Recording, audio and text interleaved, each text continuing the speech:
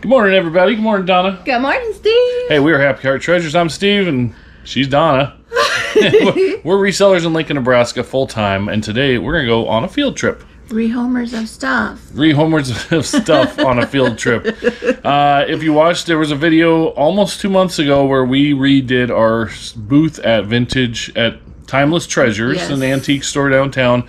We had a booth in there, a small booth, and we got like We doubled it. We doubled it, yeah. And so we showed like a time lapse. We took everything out that was there, and we brought everything in. Well, today we're going back there, and we have a couple new additions we want to show you. We've been back there since then. Yeah. We go once a week. Try to go once a week.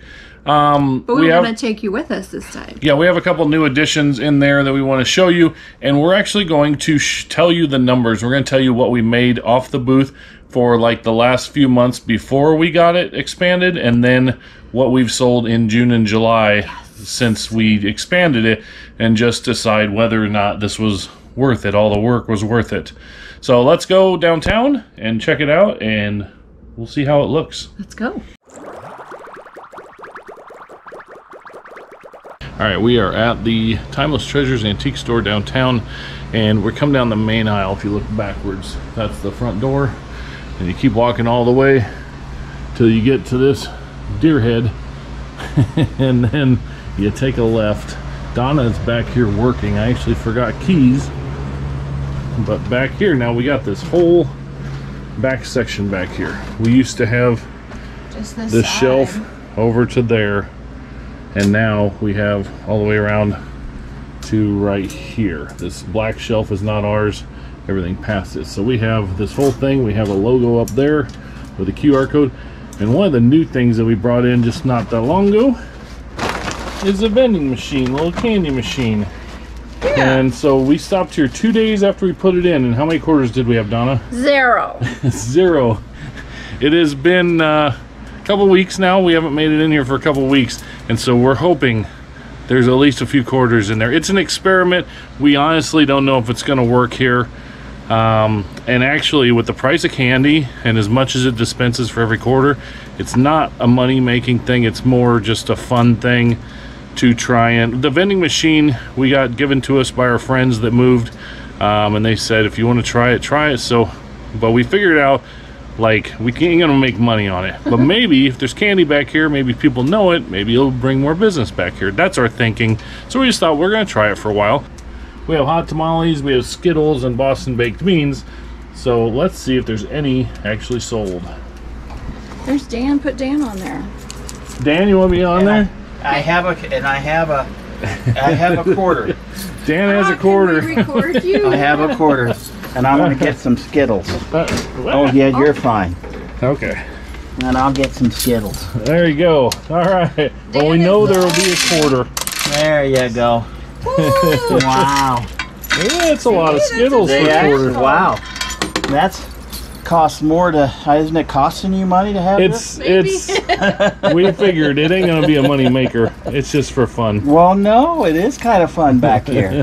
This is Dan. He runs the place. Well, and he's been really helpful to us. You hear us talk about Dan now. You know yeah, the you face. know who it is. That's right. That's right. Well, by golly, they sure got a beautiful booth here, and lots of stuff that they have. What a variety too. Thank you. Yeah. So, anyway, I love the ashtray too. That's cute. Yeah. Well, And the Husker lamp, it's missing a panel back there. Yeah, it's missing you know a what? panel It's button. pretty when it's against a wall anyway. That's right. Yeah. So it don't matter. That's right. Thanks for the quarter, Dan. You're welcome. Okay, I want Donna to open it and see, but she sat down now, sitting down on the job. Look at that. Sitting down on the job. She's working the hats, rearranging the shelves down here. Okay, so now we know there's a quarter in there. We know there's one. Here you go, Donna. All right. There's 1 quarter. They don't know that it's for. Okay, Donna. I think that people just don't know that it's actually a dispenser and not something for sale. Like. Okay. So, but when the kids come back, the kids might. Maybe. We're gonna try it. She asked me if she should put a sign on it that says fresh candy for sale, because maybe they just think it's an old dispenser for sale. I told her I didn't think we needed to do that, but maybe we do. So maybe we'll try that. Anyway, whatever. What do you all think? Like, yeah, what do you guys think? We don't know if it's something that's gonna work here or not, but a lot of people don't carry cash or change or anything either. yeah. But you know, whatever. Like, all we paid for was the candy. Worst case scenario, after a while, we take it home and eat it, I guess. It's a lot of candy. A lot of candy. But anyway, that's our gumball thing. We saw a few other people, like a Hairy Tornado has one in there, and he gets a bunch of quarters, and we thought, well, we'll sell a little candy, and maybe we will when the kids come back to school. We are, I don't know how far, a half mile from campus. We're really close to campus. We're in the very back of the store, and it has been sweltering, like so hot. Yeah. So maybe once the kids come back to school, And the temperature cools down a little. right? Yeah. So Yeah, we're not ready to give up on it by any means, but yeah, we expected to have a few quarters in there. yeah. No big deal. That's not why we're here, is not to sell candy. So I do want to show you some cool things that we're bringing in today. All right, check this out. Got a little wrestling ring from the 80s, you guys, and all the figures. Check this out. We got the Iron Sheik right there. Got Bobby the Brain Heenan. We got Gene Okerlund. These are from 1984, I think. Hulk Hogan. Can't remember his name. He was tag team with Iron Sheik. Look at this one. George the Animal Steel. How fun is that?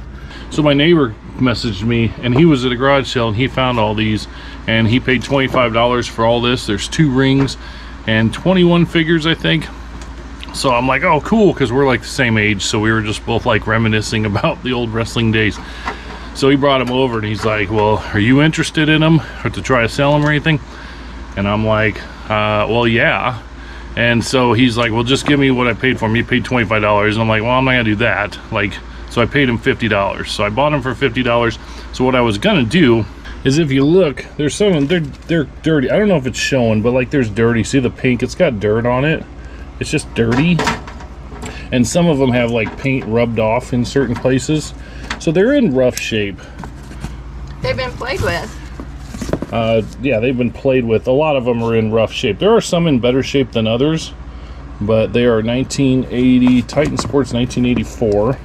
And see, this is just really dirty and also issues. So what I was going to do, I was going to try to clean them up and then put them in here for $10 a piece.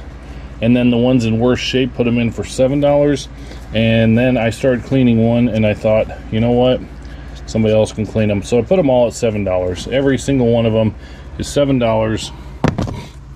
And there's 21 total figures. And Donna's setting them all up.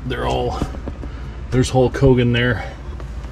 But George the Animal Steel, Captain Lou Albano there behind her arm. Look at that. Isn't that fun? That's some nostalgia there. There's Rowdy Piper back there, but see, his hair's rubbed off a little bit. Brutus the Beefcake Barber back there. Junkyard Dog. How do you know all their names? Oh my goodness. This is my youth, man. 1984, I was 12 years old. Wrestling was cool. I don't know about cool, but so yeah, they're fun. We brought them in. Then another thing we did today, we got all these from the Iowa thing. We got all these Star Wars figures. There's a bunch here, and there's a bunch in several different places, like right there where she's reaching. And then there's some other things that were fine. But these figures, these are all the newer ones from like around 2000, late 90s, and they're not worth much. We put $8 on them when we brought them in, but we haven't sold any of the figures. We've sold some other stuff.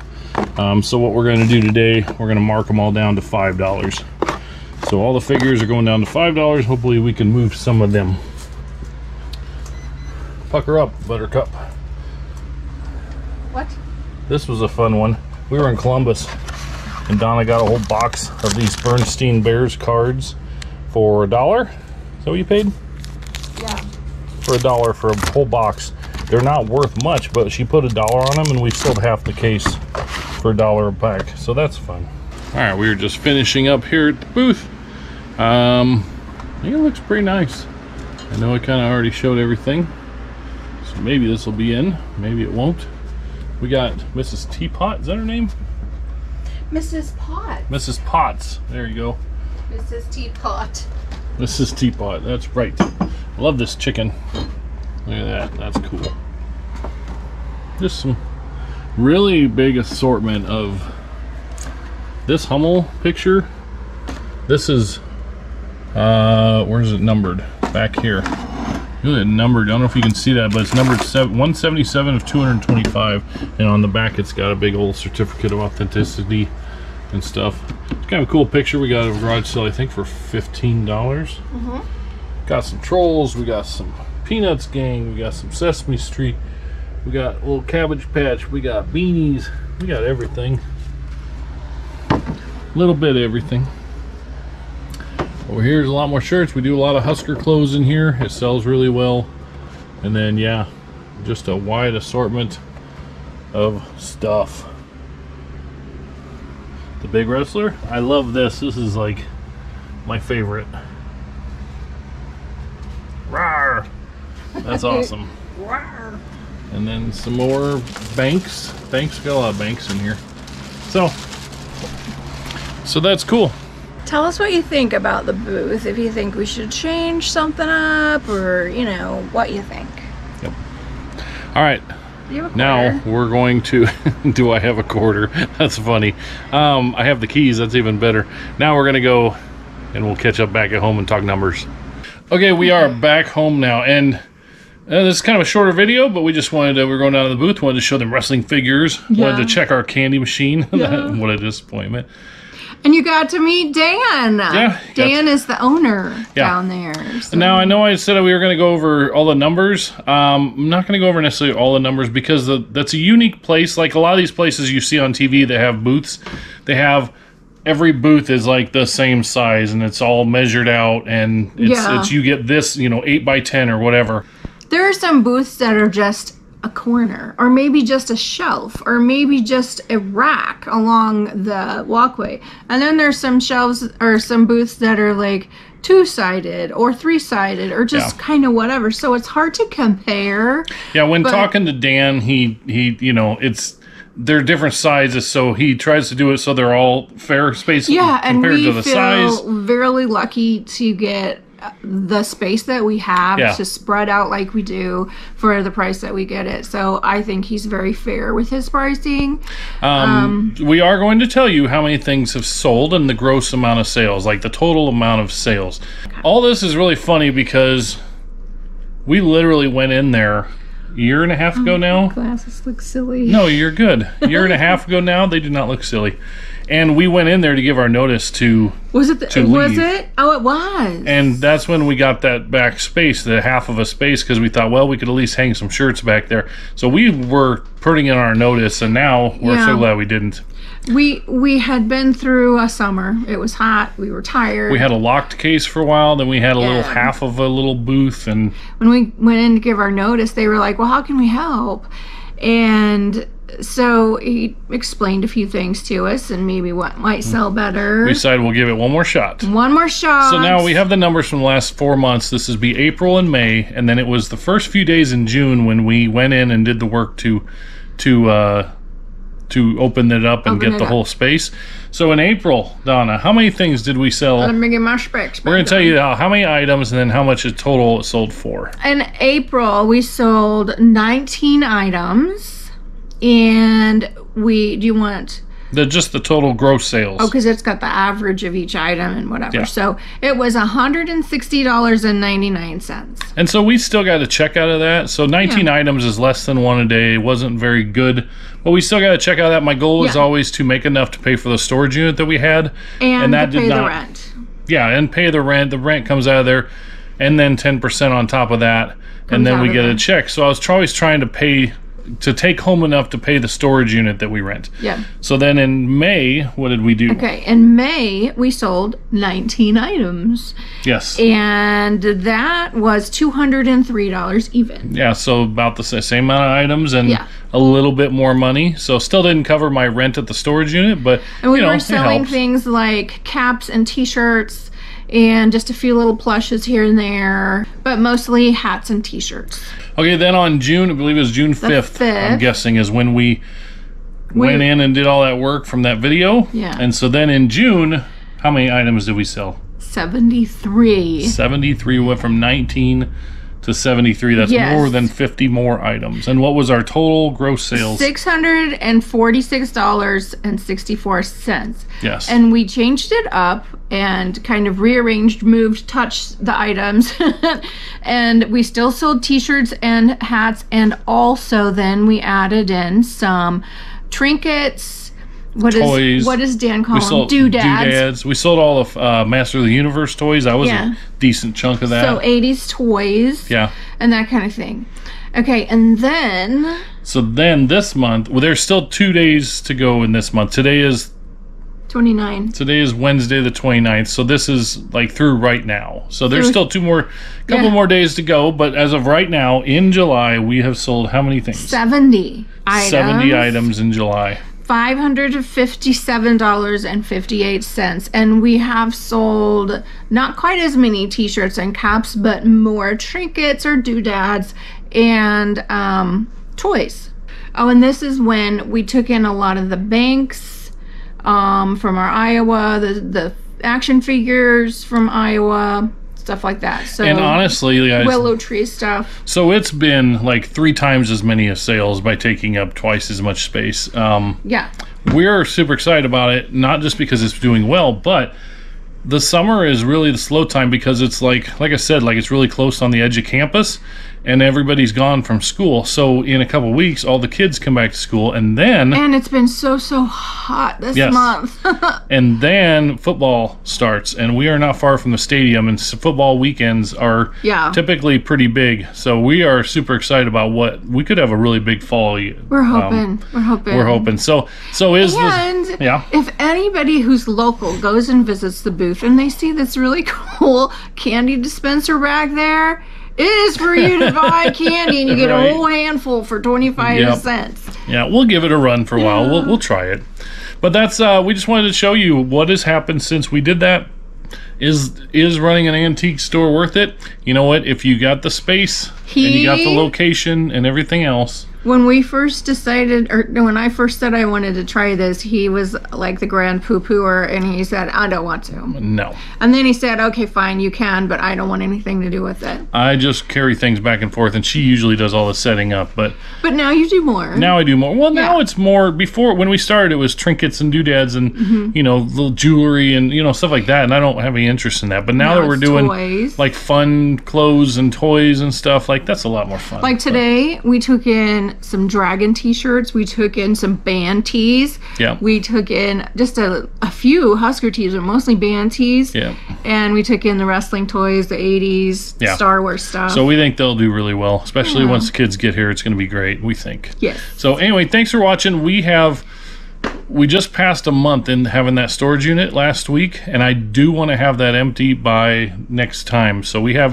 3.5 weeks to get that empty. So we're going to be doing some more videos showing what's there and trying to sell that discovery stuff through. videos to see what's in there. And Thursday maybe we'll do some garage selling. We'll see what happens. Okay. All right, hey everybody, thanks for watching. Donnie, got anything else? Like and subscribe, share with your friends. You guys, about 47% of the people that watch the videos are not subscribed. Yeah. So if you like the video, click the like. Yeah, if you're still watching now and you're not subscribed, go ahead and hit it. That helps us out a lot. All right, thanks everybody. We truly appreciate all of you. I'm Steve. I'm Donna. We're Happy Our Treasures, and we'll see you on the next one. Bye.